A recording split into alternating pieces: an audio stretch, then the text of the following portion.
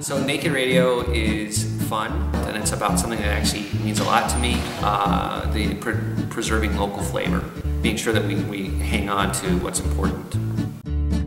We are at the station, you are in your house or car, though it's a great big nation.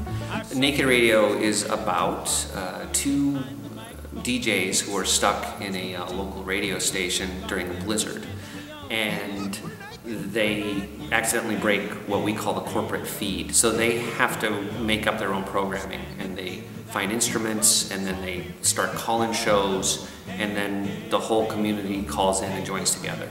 And the idea came from a news story I read about Minot, North Dakota. There was this big emergency, and when the emergency responders, the police and the firemen and everything, tried to call in to get things out on the radio, there was no one at the stations because the stations had gone so corporate that it was all automated. And just from there I thought, well, what does it mean to be a small town radio station, and what does that mean to the community, and what does that mean to the people who work there? So with this show we have 3 actors and we have no band. So there's no one sitting off to the side playing music, there's no pit. They are the band. So they find instruments in the radio station. Molly Rohde plays the bass, and they are the whole deal.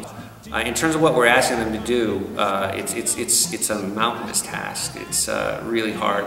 With Molly, we decided she's the community. She's playing 13 characters. She is everyone else who might call into the radio station in a small town. So we've given her a big task, but she's doing great at it.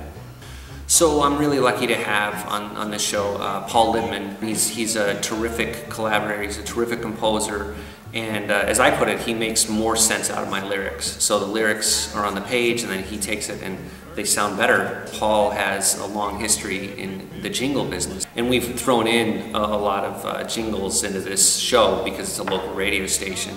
I believe people are going to want to see this because it's incredibly funny, but it's also very personal because these actors are putting so much life into it. It's like the happiest time you can have with someone. If you think of that time where you're sitting around a table with your family and people can't stop laughing, I think we're going to have a lot of those moments that are shared between the audience and the cast. Here we go.